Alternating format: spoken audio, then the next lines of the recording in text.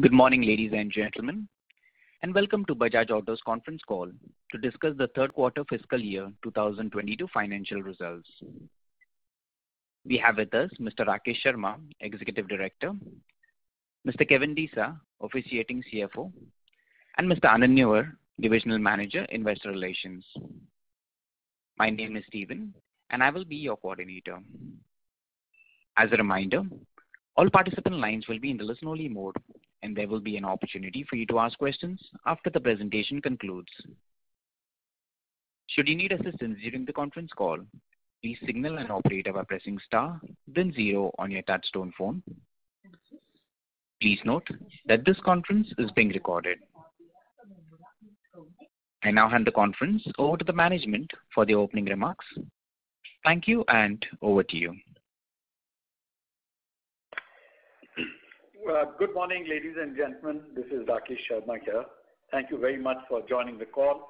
I hope everyone is keeping safe and healthy, and I hope the third wave remains innocuous and peters out very soon.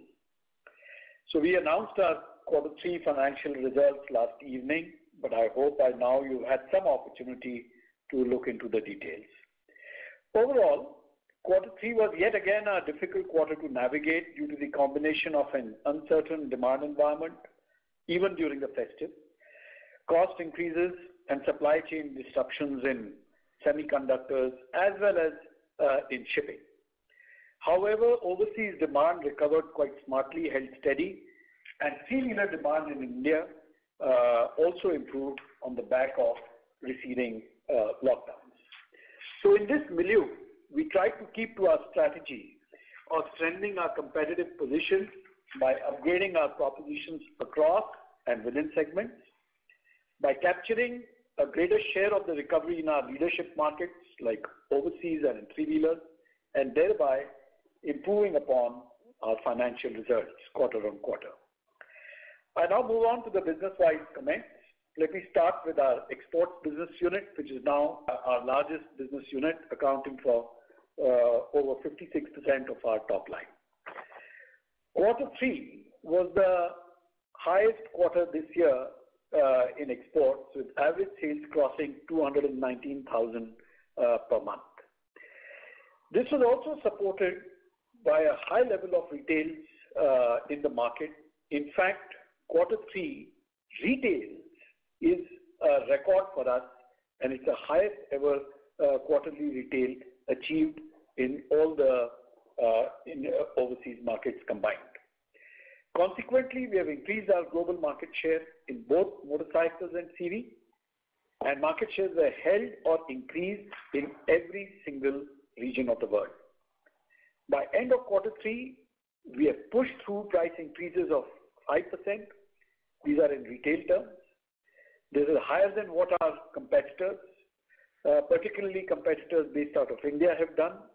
And this performance, the record performance, both in shipping and retail, has been delivered whilst digesting the price increases at a retail level and navigating all the problems of shipping as well as shortages in semiconductors.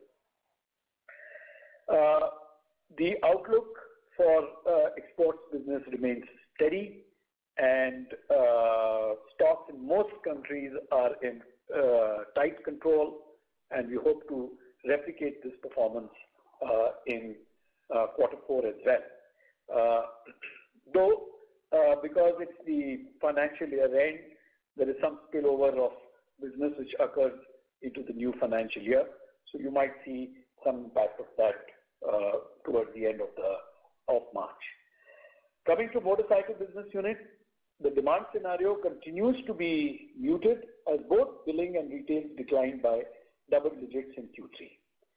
Vahan data suggests registrations declined by 11% for motorcycles in Q3 at an industry level. Though the auspicious days have only just begun in January, but our retail data confirms that January continues to show a similar decline in retails over January 21. All segments, entry, mid and sports, are in decline. There may be a few percentage point difference amongst them here and there, but largely they're all in decline. All geographies, rural, semi-urban, are in similar decline. Cash sales are in decline, but a bit more than finance sales. Retail financing-based sales have done slightly better. This all-pervasiveness of decline suggests an underlying issue with both purchasing power and sentiment of the two-wheeler customer. Over 60% of our customers reside in socio-economic classes of C, D, or P2, where amongst other things, average incomes are less than Indian rupees 50,000 per month. And this segment of the demand pyramid is yet to see restoration of purchasing power or will to purchase. Against this backdrop, our decline was lower than the industry, resulting in a gain of market share on retail basis.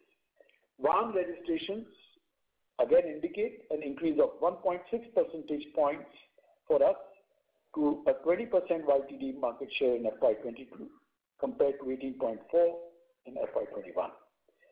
The rise in market share is driven by our upgrade strategy. In 100cc, our kickstart to electric start ratio has moved from being 25%, 75% in FY21 to about 95% in quarter 3. That means 95% of our portfolio, our sales in the 100cc is electric start. Our effort has been to upgrade the kickstart customer into electric start. In the mid segment, which is the 125cc segment, 22% of our sales now come from the premier Pulsar 125 NS. The 125 NS has been targeted at the youthful customer. It is 24% more expensive than the entry-level Pulsar 125 Drum. Today, Pulsar 125 NS, which was launched in April, it has established itself as the most aspirational 125cc bike, and like I said, 22% of our sales comes from this variant. This is again another illustration of the upgrade strategy playing out in the market. We are now going to extend the upgrade strategy in the sports segment too, which has not seen meaningful product introductions for quite some time now. As you know, a new 250cc platform was launched by us on October 28th, the 20th anniversary of the launch of Pulsar in India. Both the 250F and N have been very well received by experienced as well as amateur riders. Our national rollout is unfolding in January, and we are seeing a 40% rate of increase in daily bookings every week, signaling a good level of adoption. We will be seeking to expand the new portfolio and will be making new introductions at regular intervals over the next 6 to 9 months, completely refreshing and upgrading the Pulsar portfolio. The Dominar 400 upgrade has strengthened its position of a sports tourer and has been very well received by enthusiasts. While it doesn't add much in terms of volume, both internationally and domestic, however, expanding this segment and gaining share here and actually gaining customers here does a lot to the stature and to our franchise, both in India and overseas. It is something which is sort of surging ahead in all markets now. Overall, due to the muted outlook of the industry and some uncertainty related to the third wave, we remain cautious about the environment in Q4. We expect it to be negative over Q4 FY21. In this situation, our objective is to maintain our performance in Q4 compared to Q4 FY21. The three-wheeler business unit, the domestic three-wheeler business witnessed significant improvement as economic activities almost returned to normalcy in Q3. We sold more than 52,000 units during this quarter, which was 18% higher sequentially and 52% more than Q3 of last year. Consequently, we ended with a whopping market share of 71%. In fact, in December, it is 74%. The business unit is not just leading overall, but leading now in every single segment of the three-wheeler three-wheeler market: small passenger, large passenger, and cargo. In the cargo segment, we have crossed a market share of 50%. The rollout of the CNG network continues to proceed strongly by the government. In this year itself, active CNG pumps and number of cities have increased by 50%. And this bodes very well for Bajaj Auto. We have a market share of 75% in this segment. And this is also, along with retail finance support, a key driver of the expansion of market share in Q3. Going forward, our attempt will be to improve the Q3 level of performance. However, we have to monitor the impact of the third wave very closely. Currently, inventory levels are very much in control, and if lockdowns do not disturb everyday traffic, we should be able to improve upon our Q3 performance in Q4. On electric vehicles, the urbanized business unit, we have applied for the Champion OEM incentive scheme of Auto PLI, under which we intend to invest over 1,000 crores in the next 5 years. This includes the early and first investment of 300 crores in Akudi, which is right here in Pune, which is expected to deliver us a production capacity of 5 lakh electric two-wheelers per annum. The first vehicles are expected to roll out by June of this year. During the Q3, we sold over 2,000 Chetak and have an order book of close to almost 10,000 vehicles. And this is basis a limited current footprint of being in 8 cities. Now we are seeing a better visibility in supply chain, which will allow us to roll into 12 more cities this year, and progressively in the next 9 months or so, as the supply chain performance on EV components improves, and we are seeing that happening, we are going to cover the entire country. We are gearing up in our dealership, sales force, etc. for this rollout based on the visibility in the supply chain. We are working towards expanding the EV portfolio to cover different emerging segments, and we have a three-pronged approach to really building the EV business. The first is that despite all the frenzy which is surrounding this whole subject, we are clear that we will prioritize certainty over speed to ensure we do not damage a nascent category and build a robust, dependable brand. Let me tell you as an aside that when the news of competitors was hitting the market in October, November or so, we did see some cancellations in order bookings. However, with the passage of December and now in Jan, when the performance of competition is being witnessed and experienced by customers, our cancellations have dropped down to a trickle. So we are able to carry very large level of bookings at the highest most prices for extended periods of time. And hence, we are convinced that the most important thing for us is to establish Bajaj and Chetak as a very dependable brand. The second part of our three-pronged approach is to continue to build R&D and supply chain capabilities for the longer term, including through partnerships like with KTM or with the shared mobility investment we have in Judo. And the third piece in this approach is to expand our portfolio aggressively to cover different segments, standard and emerging, in India and select overseas markets through products which are designed and made to address specific use cases. This is what will leverage our R&D strength. We are not looking at importing designs and slapping together a powertrain so that we can speedily get into a market with a half-complete product. We would prefer that our products are designed to address these specific use cases, like I said. Finally, a comment on our EBITDA performance. comparing the underlying EBITDAs of Q2 and Q3 shows a 0.6% point increase in EBITDA over Q2. In Q2, we had a one-off benefit of the cumulative RoDTEP and MEI for previous quarter. So the underlying EBITDA, as per our calculations, was actually 15%. Now, this quarter, we delivered 15.6%. The improvement is accounted for evenly by an improved realization of the US dollar and price increases in the quarter, slightly ahead of the final cost increases which were experienced. All operating costs were tightly controlled. The outlook on cost increases is a very gentle 1% or so at this point of time in quarter 4, and this has already been passed on by the increases in early Jan.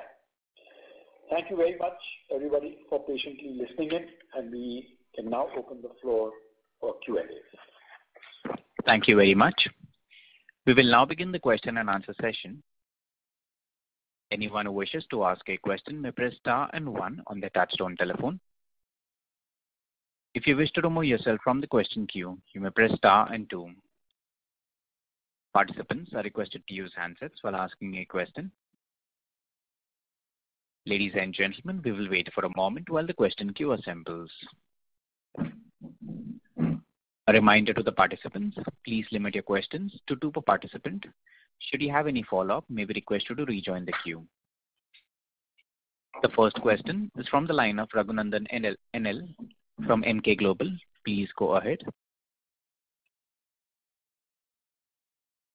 Thank you, sir, for the opportunity, and thank you for the comprehensive opening remarks. My first question was, company's thought process for electric three-wheeler has been to provide an ecosystem for operators and not only a product. What all would the ecosystem include? Also, competitors are focusing on battery swapping model as well. Would Bajaj also focus on a swapping option? So, the three-wheeler development is now nearing its final phase, and we expect to be putting up the three-wheelers for approvals by end of this fiscal, and then in the next quarter we will launch them. We will have a comprehensive range which covers progressively the cargo, the small passenger, and the large passenger. We will be trying to we will be using our current brand name and trying to flow over the enormous equity which we enjoy with mechanics and drivers and fleet owners into the electric side as well. We are gearing up our dealer network to provide all the support services.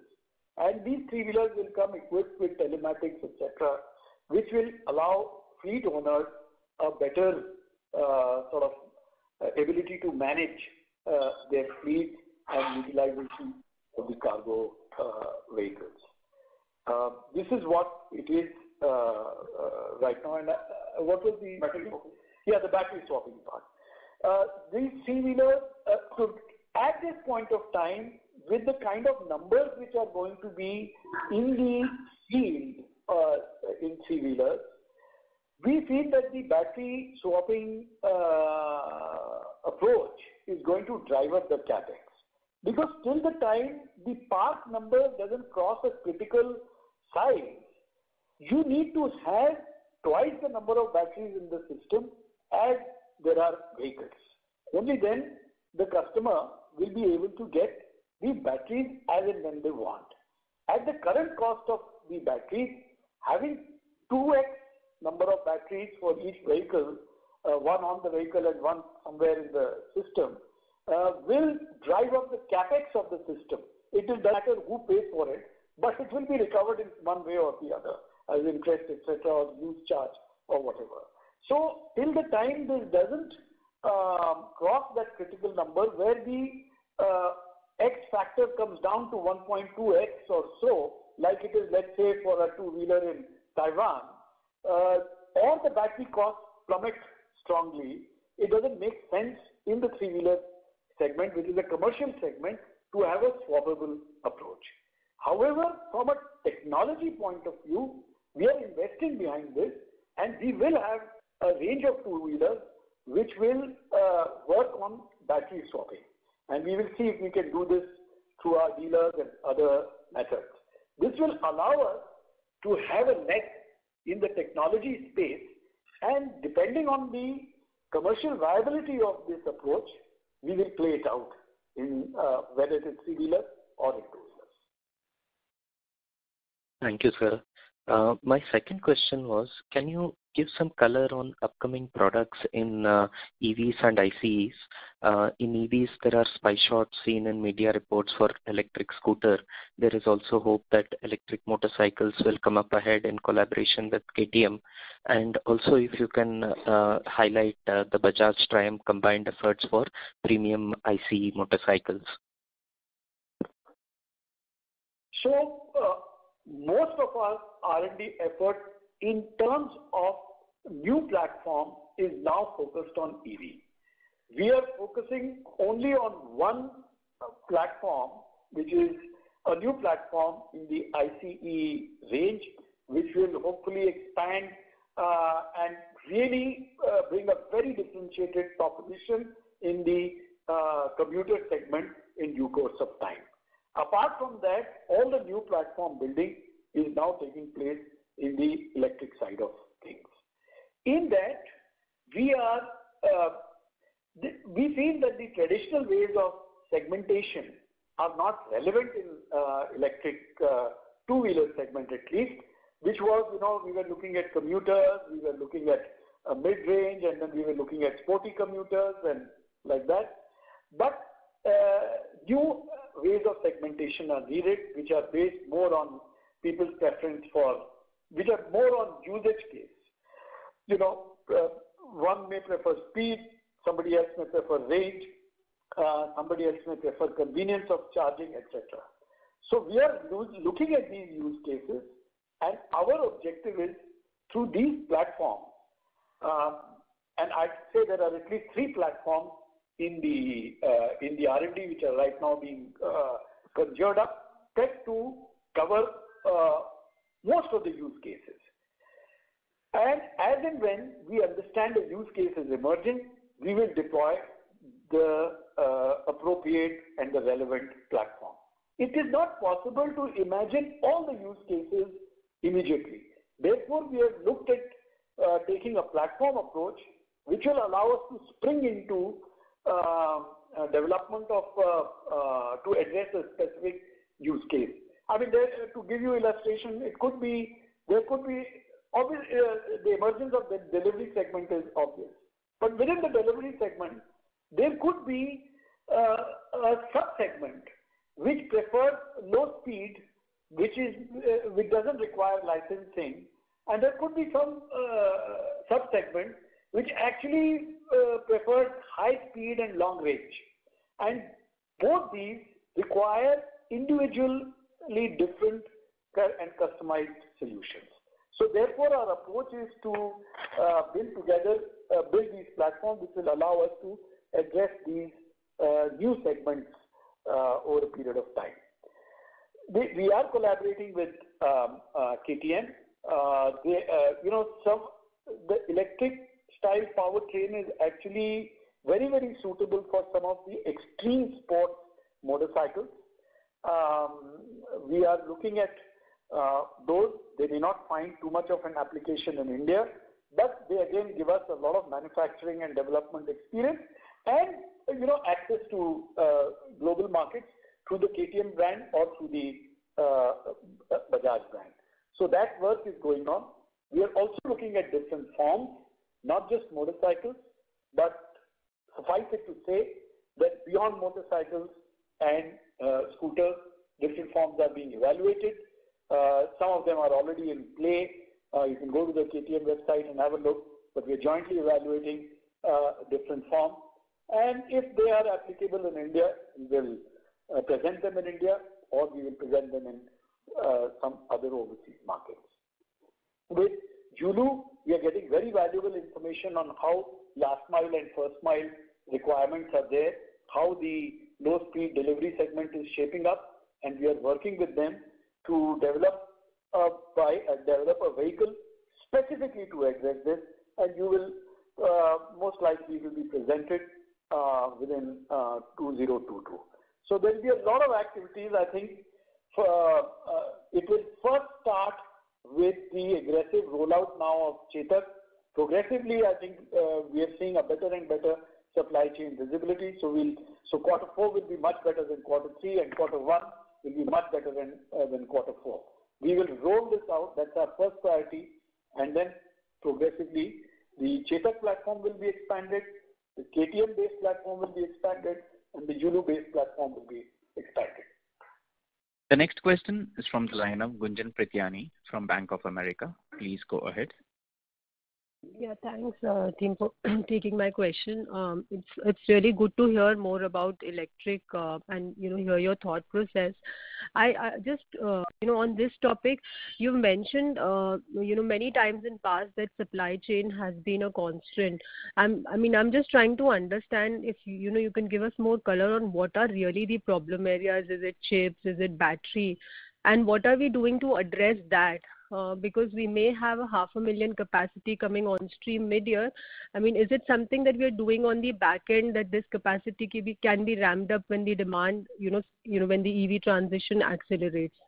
So, the first question on the supply side. So we had a lot of trouble last year once we started in, let's say, March, April, May of 2020, and then COVID struck us, and our arrangements which we had put in place, I don't want to name the vendors, but global vendors, very reputed companies, those arrangements collapsed between those companies and their suppliers. As a result of which, there was a blowback on us, and our arrangements got impaired. And these are primarily in the battery side, and later on, because of the independent issue of the semiconductors coming on, we faced the double whammy of some of the electronic components getting into a problem. Over the last 6 to 9 months, what we have done is we have indigenized and we have internalized a lot of the components. And we have put in new supply chain arrangements which have fallen in place, and we will start to see that impact. We have also got the in-house technology-based Chetak approved by ARAI, by FAME, and all that, and that has started to roll out into the market since end of December, and now, of course, it is in full flow. Because of this, debacle is a strong word, but because of this problem which we faced with our previous arrangements, and the configurations were based on those arrangements, it took time to change into a new configuration and put the new arrangements. Those have now been put in place, and we see that we see a better visibility because of that. Having said all this, I must point out that the supply chain environment for everyone does remain uncertain because the chip situation, we are now realizing again that there is a little bit of turbulence in that area once again. So we remain vulnerable as everyone does, but our specific problem, which was our old configuration was over-reliant on one vendor system, that we have at least been able to neutralize. Okay, that's good to hear. The second question again I had on the three-wheeler business. Now, I do understand, CNG and we are gaining share in cargo, but this is something that this is again a segment which is very, very vulnerable to a e-transition. Now, you did mention we'll roll out the products, but there is also a lot of new competition which is coming in this space. So maybe, if you can give us your perspective as to, do you see this segment shifting very quickly to electric? And if not, what are the real challenges? Because you all have been speaking about CNG a lot more than electric in three-wheelers. Yeah, first of all, I think that the CNG is a very, very good option when it comes to environment and operating costs. It is a product which the mechanics and the drivers really understand well. CNG network is something which the government is very, very keenly. I mean, you just have to go into the company's site and see, not our company, but the government sites, and see how aggressively the government has been rolling out. I'm surprised that the media doesn't pick it up, but it is one of those infrastructure projects which over the last 2 years have been very successfully implemented. And even this year, like I said, the number of towns and coverage is really increasing. And the moment the CNG comes, you can see it's very clear that people really prefer going to CNG because it gives a huge improvement over the current operating cost over diesel or petrol.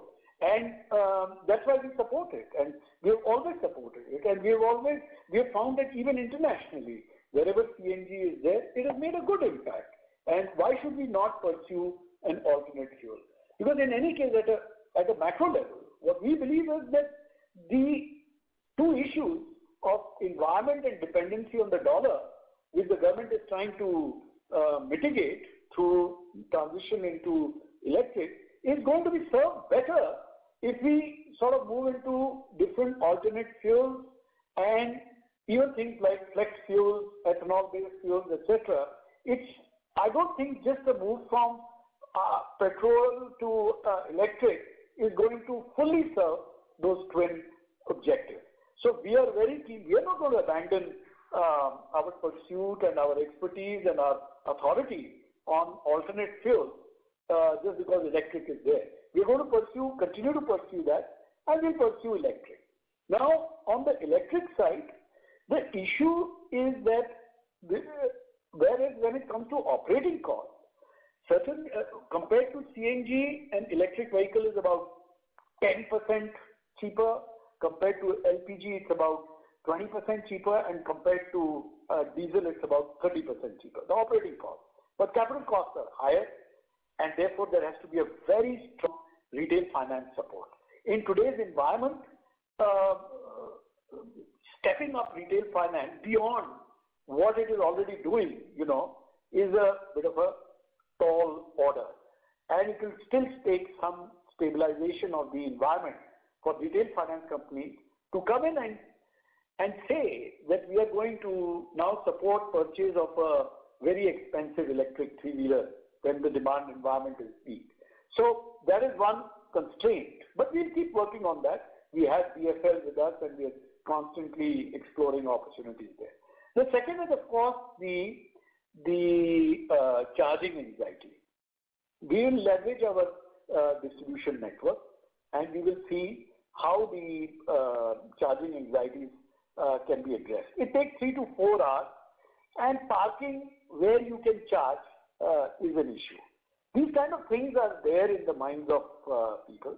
So things may unfold faster in fleet owners and cargo and small multi-load operators and those kind of segments.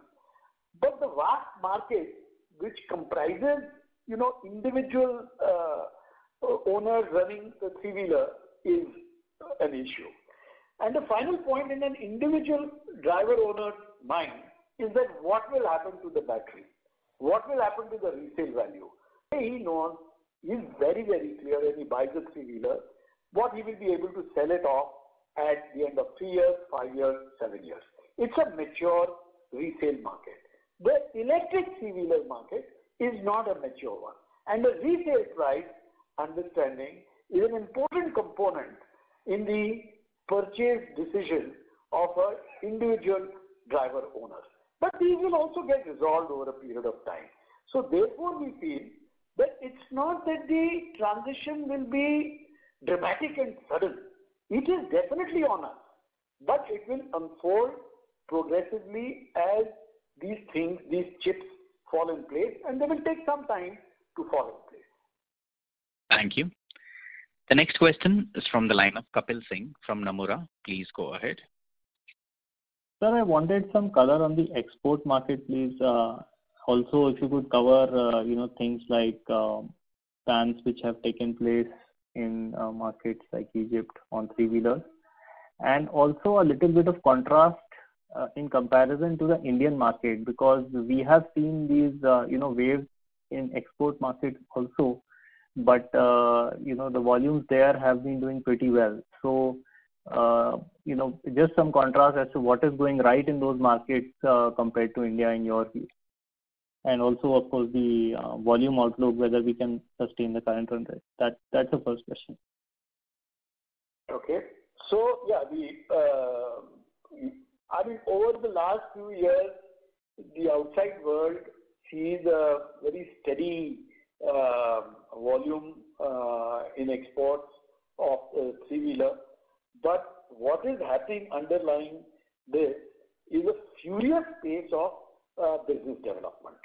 Now, in India being a mature market, the scope for business development only comes when there is a discontinuity, like we just talked about one, which is the advent of the CNG three-wheeler, or one which will come a few, let's say in a few months or quarters, which is the electric side, which hopefully we will be able to cannibalize the e-rickshaws, which are all these China-based cruddy stuff which comes. Now, in the exports, we got a lot of learning when suddenly we lost out of our 23,000 units per month which we used to do. We used to do 10,000 units in Sri Lanka. This is 6-7 years ago. And when suddenly that thing got switched off because the Sri Lankan government came down on the three-wheeler because of import bills, etc. And we were suddenly faced with a crashing three-wheeler export sales. And we launched a furious development exercise at that point of time. And over the last 4 or 5 years, we have developed something like 23 or 26 brand new three-wheeler markets. These countries like Iraq, Philippines, had never ever seen a three-wheeler. But our teams went out over there, educated, trained, supported, trialed, and expanded the three-wheeler market. So today, before the lockdown and now that market is coming back, we are doing over 2,000, almost 2,000 units of three-wheeler in Philippines. Cambodia had never seen a three-wheeler. And we were doing 1,800 units in Cambodia per month. Iraq, we are touching 3,000 units per month. It had never ever seen a three-wheeler in its, And in the early days, we have developed Mexico, then Dominican Republic, and I can continue. There are many, many markets. So we are continuing this learning from that. There is a squad in the exports team whose constant mission is to develop three-wheelers, and now we are looking at electric three-wheelers very aggressively. And the development of we're looking at that as an opportunity. So when we look at what is in the pipeline, we believe that there will be the constituents in terms of the countries will vary, but we think we will be able to sustain, if not improve marginally, this level of performance in export of three-wheelers. Egypt banned the three-wheeler in October, but you would have seen in November, December, and well into Q4, we will continue our export at the same level to Egypt because the Egyptian government quite supportively has allowed existing orders. So that's why the pace of export is continuing. And while that is happening, we are in dialogue through our partners there with the Egyptian government, because the Egyptian government has a requirement of CNG. They want to shift to CNG. Until now, we've been only exporting gasoline. We are in discussions to them offering the CNG option. They're also, in some parts of the city, they want a higher speed vehicle, a better looking vehicle, etc. And we are in discussion with them. And hopefully, over the next couple of months, we will be able to resolve a few things. Because I must also say that there are many territories within Egypt, as it is within many countries, including places like Mexico, where there is no other, a bus cannot go, a minibus cannot go, a car cannot go into those narrow towns, or in Lima, in the favelas, etc. When a bus drops off a passenger, the passenger has to walk uphill for another 2 to 3 kilometers to reach his home through winding streets. And that is where only a three-wheeler can take, and if there is a woman who's come with some shopping, etc., there is only, these are the kind of people we are serving. And so, it's not easy also to shut off this type of public transport without inconveniencing the customers. So, through this thing of engaging with the government, and secondly, furious pace of and continuous business development, we hope to sustain this level of performance in three-wheeler exports. And so two-wheelers? Sorry? For two-wheeler export outlook? Two-wheeler export outlook. The two-wheeler export outlook, sorry, your audio was not very clear to me. Yeah, the two-wheeler export outlook in the short term, which is quarter 4, will remain steady. But what happens is that the year comes to a close, and there is some spillover which goes into April, May. So to that extent, we will see some reduction. Last year we were building up stock, but at a retail level, it's all going very strong, and we are hoping to conclude the financial year with 2.5 million plus of exports, almost $2.3 billion, and a very good surge in Pulsar and Dominar. And this gives us a great momentum, and if stocks are not very high, this gives us a great momentum of entry into financial year 23-24, 22-23. Okay. And so second question was on electric. We've seen these bookings coming for Chetak, and we are operating at a certain price point. So I just wanted to understand, when we are looking at these customers, who are these customers? Are they people who are using a current 100 or 125 cc scooter, or these are some enthusiasts who are testing out the product at this price point? The reason to ask this question is also because we are now putting up a 5 lakh capacity. So I just want to understand whether there is that much demand at this price point, or you need to straddle a much bigger price range, let's say from 100,000 or 80,000 onwards. If you can give some color on that as well. Yeah, sure. See, first of all, you should understand, despite all the media frenzy, let's keep our nose on the ground and see that today the penetration of the two-wheeler, electric two-wheeler is only 1% of the, it's only 2% of the overall two-wheeler market. So that is the play right now. Now, within that, of course, if that has to expand to 4%, 8%, 10%, 15%, it will have to cover a very different level of price points. There is no escaping from that. But staying within the current price point, also there are opportunities which are more geographic in nature. What we have achieved till now is only on the basis of 8 cities. And we want to, the more we expand, we will be able to take the top of the pyramid in all these cities. But for it to truly replace the two-wheeler ICE, we will have to go into different price points. Secondly, even examining who are the people which you ask, who are the people who are buying it, the heartening thing is that there is a wide cross-section.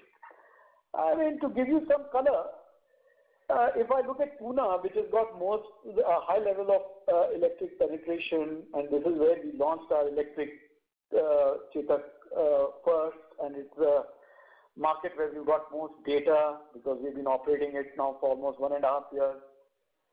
So our sales from our showroom or dealer in the center of the city are far outstripped by sales from our dealers on the outskirts, let's say like in Chakan and adjoining areas of Pune. What I'm saying is that people, you would expect maybe someone who is environmentally conscious, economically stronger, very urban kind of a persona to be the first buyer. But what we are finding is that that person is there, but we are also finding is that there are people who are, in suburban areas who are very attracted to the proposition of convenience.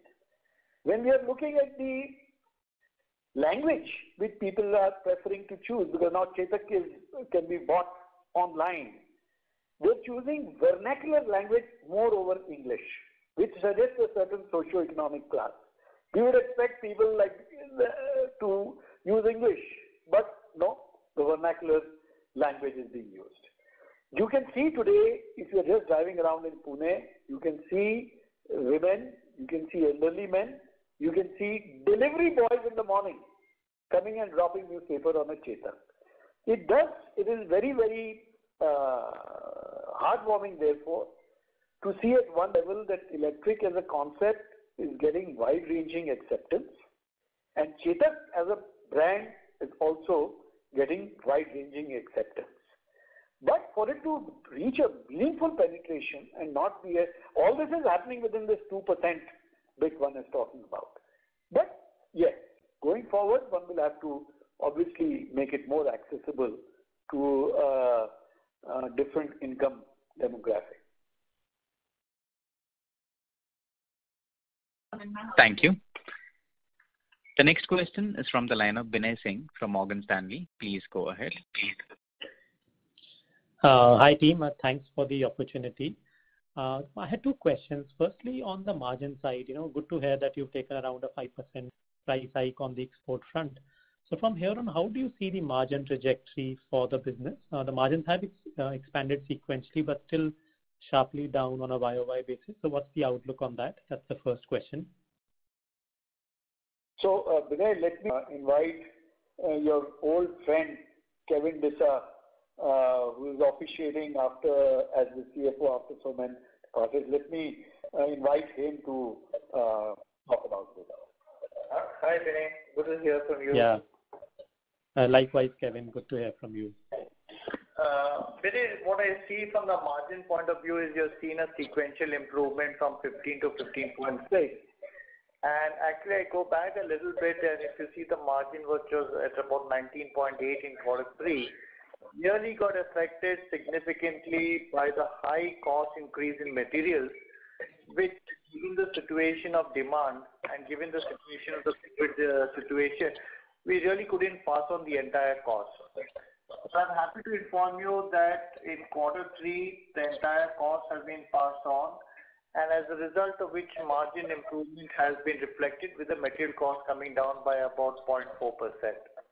In Q4, as Rakesh has mentioned earlier, we have estimated a bit of cost increase that will come in. Primarily, the cost increase are in areas of steel, zinc, and lead.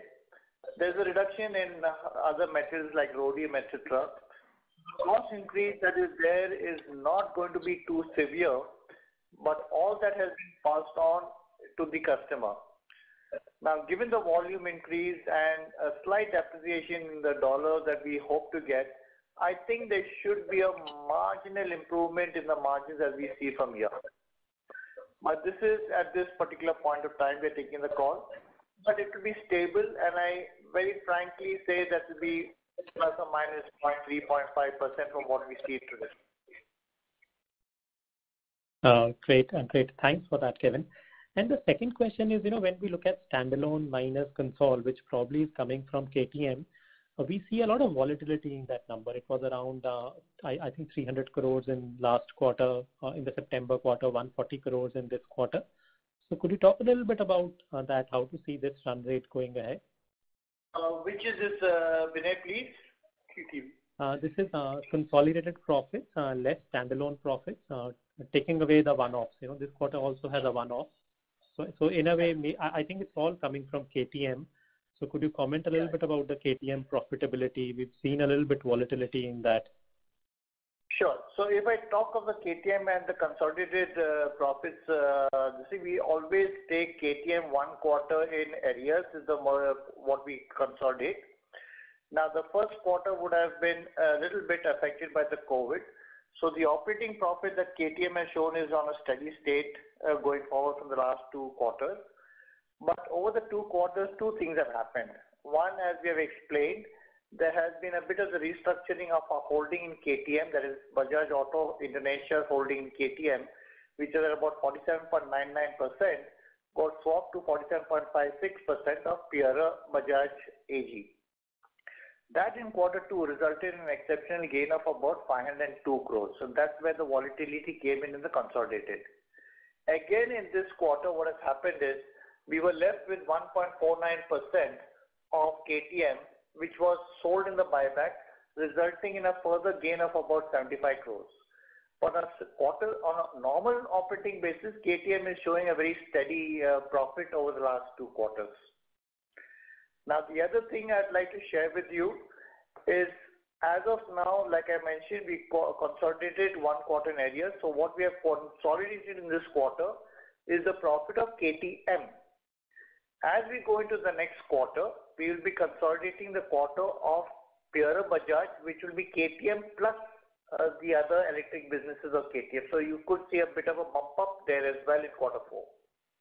Thank you. The next question is from the line of Chirag Shah from Edelweiss. Please go ahead. Yeah, thanks for the opportunity. Sir, first question is on the 3-wheeler side. If you can help us understand in domestic as well as exports, the breakup between CNG and other fuel, how much in domestic market would be CNG of the total volumes, and similarly in exports?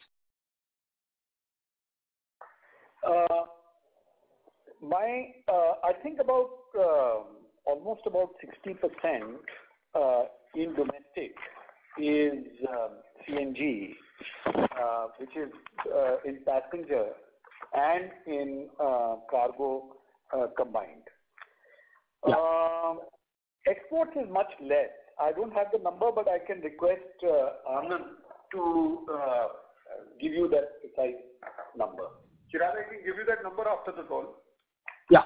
So secondly, on the EV side, there were reports around few months back that Husqvarna's i-Line is likely to be manufactured in India, and it was supposed to get launched in calendar year 22. There has been some delay because of a variety of reasons.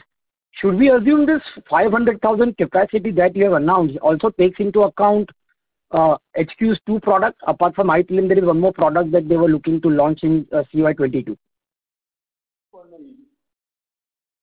Hello? Sorry, I didn't. The audio was not very clear. So you are talking about Husqvarna, which models?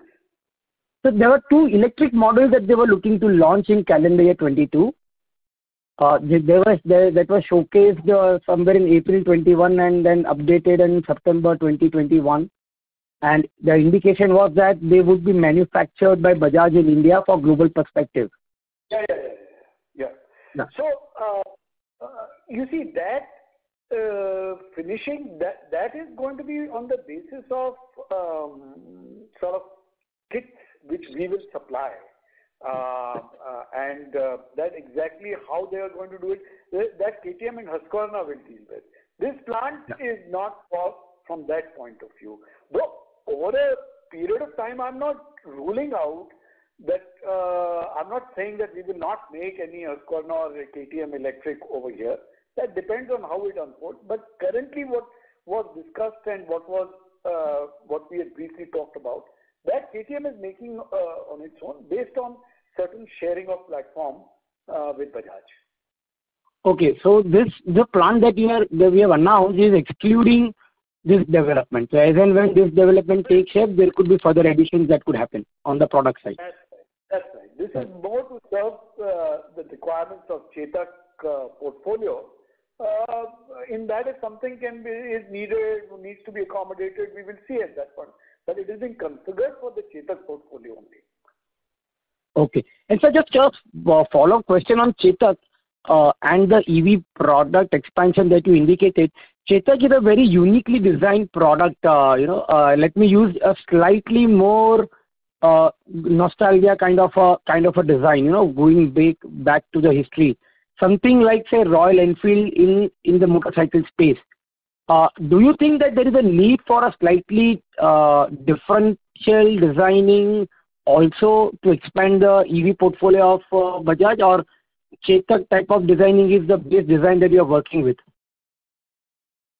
So our objective is we are seeing this as a white canvas, and we don't want to paint a certain box for the Chetak brand and then become prisoners of it.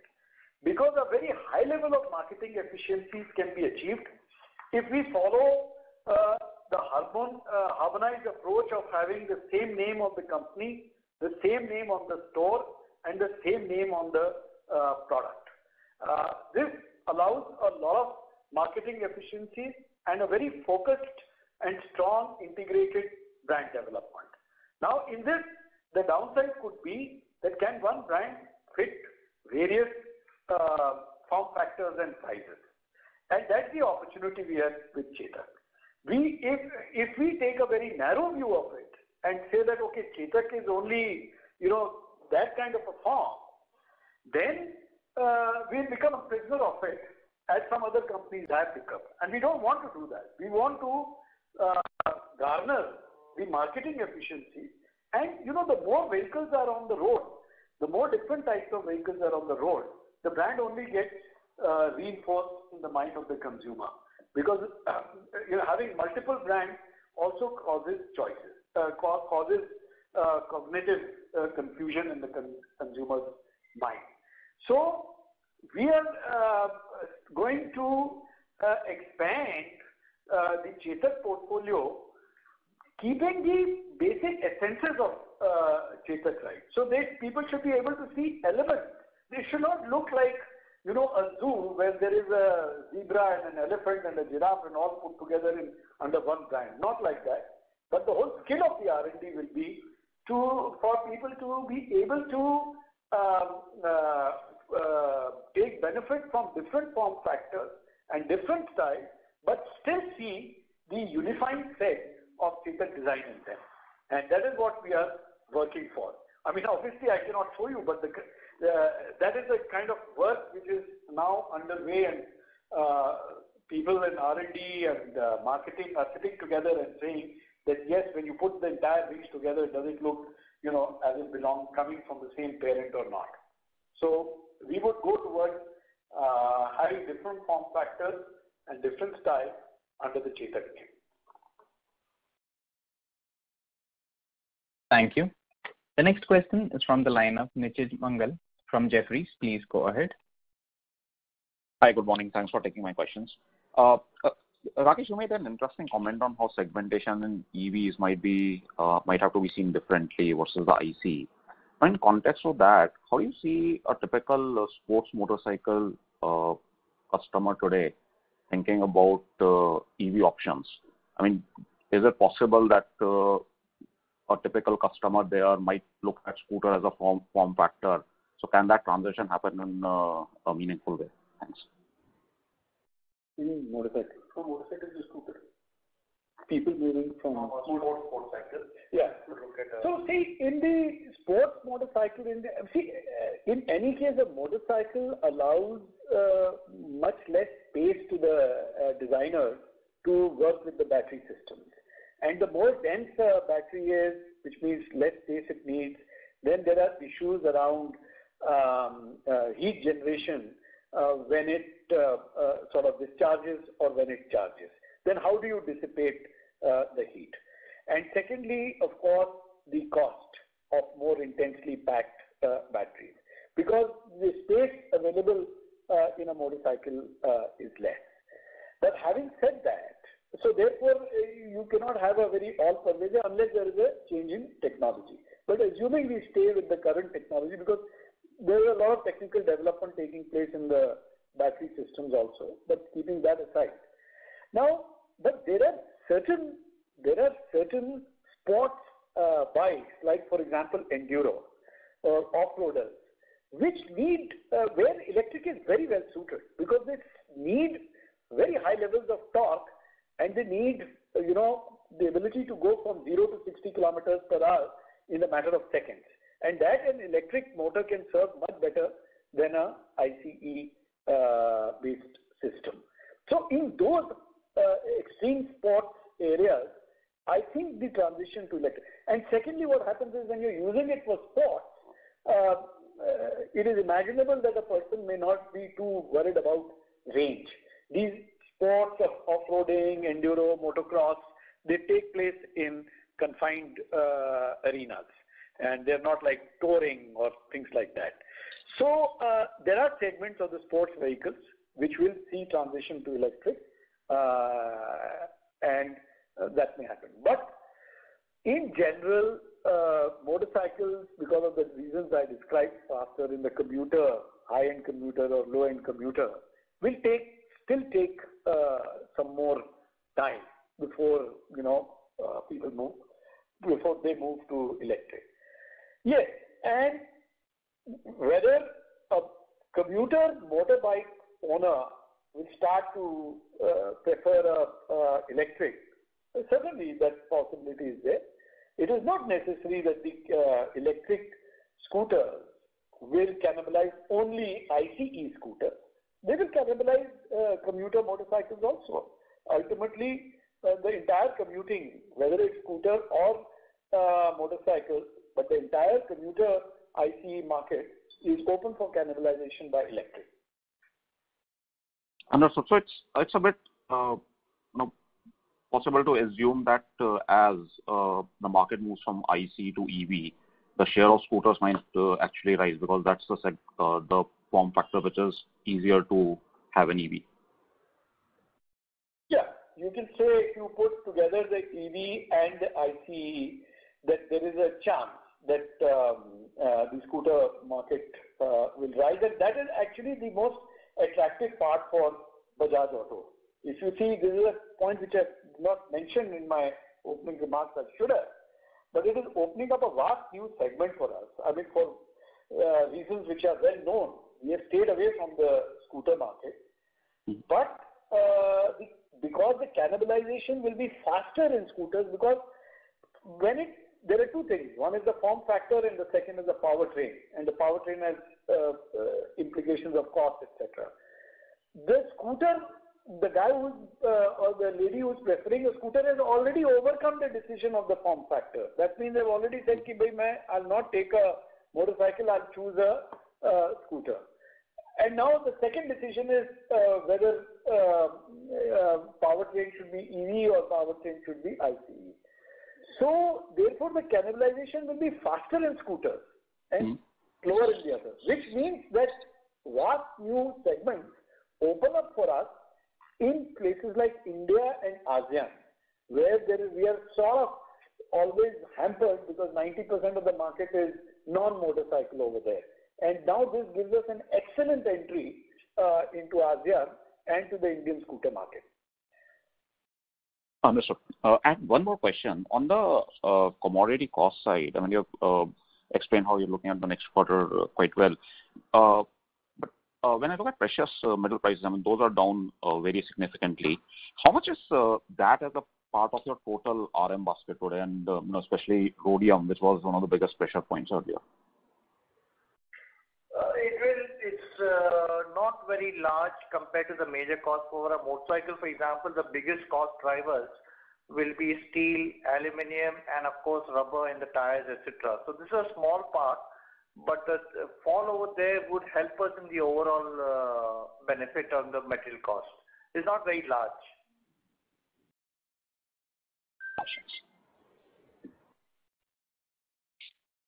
Thank you. Ladies and gentlemen, due to time constraint, we take that as the last question. I now hand the conference over to Mr. Anand Newar for closing comments. Over to you, sir. Thank you everyone for joining the call. I see quite a few participants waiting to ask the question. So I will be happy to take those calls after 12:30. And thank you and stay safe. Thank you everyone. Thank you. Thank you everybody. Ladies and gentlemen, on behalf of Bajaj Auto Limited, that concludes this conference. We thank you all for joining us, and you may now disconnect your lines.